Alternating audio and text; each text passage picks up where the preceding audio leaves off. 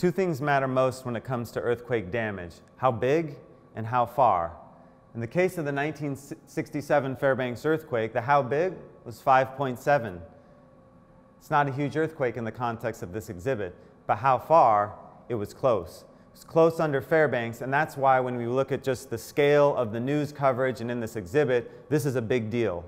And this is a reminder, if we think, for example, toward the 1937 earthquake on a nearby fault zone in Fairbanks, that earthquake was 250 times larger than the 1967 earthquake. So as we look at the damage and the scale of the news coverage from 1967, keep in mind that we scientists believe that this fault could be capable of something 250 times larger, and that would be a truly devastating event in the Fairbanks region. Here in 1967, I'm struck by the news coverage. Some things are a matter of the times, such as the scientists here dangling a cigarette over the paper records. On campus today, tobacco products are entirely banned.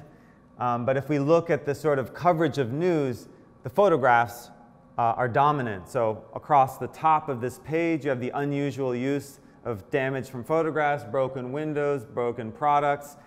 We have the scientific aspect from the earthquake center at the time, a bit of a mess downtown, a full 2-page spread of photographs showing toppled chimneys, there's damaged foundations.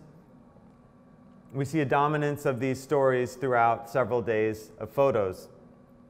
Looking at the local news alongside the earthquakes, we see this A67 schedule. That's commemorating the 100-year anniversary of the purchase of Alaska from Russia.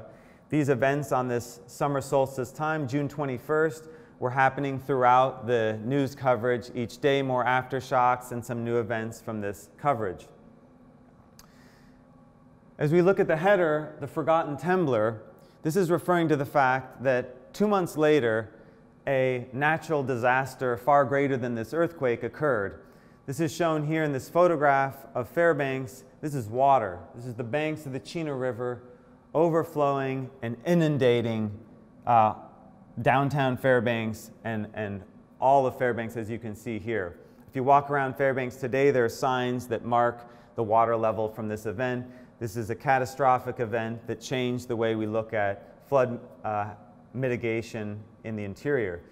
So although the magnitude 5.7 earthquake was perhaps overshadowed by the events later in the summer 1967, I think a key message from this exhibit collectively is that the faults, this earthquake that produced a 5.7, is capable of a much, much larger event, and potentially one that would have made it less forgotten and overshadowed by the flood. The top shelf has multiple messages. It shows a collection of alcohol bottles from the museum's collection from mid-20th century, the time of this event and earlier.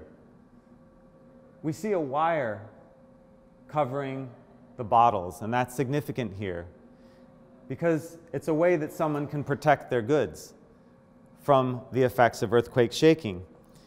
If we look at the 1947 front page, the front page coverage said, "Liquor stores, which fared worse during the 1937 shock, got off easier yesterday due to the fact that in most cases the stock was held on shelves by wires stretched in front of it."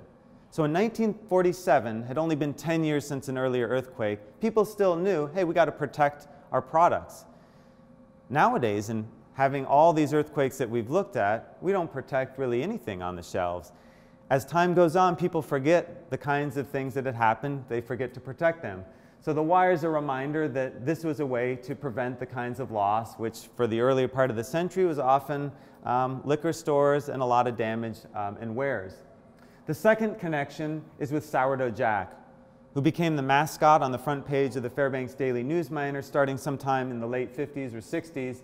And we see when there's a big earthquake, and that's the dominant news, Sourdough Jack, who is essentially an alcoholic, is commenting on the earthquake and shaking. So here's one from June 22nd, 1967. "Boy, am I relieved.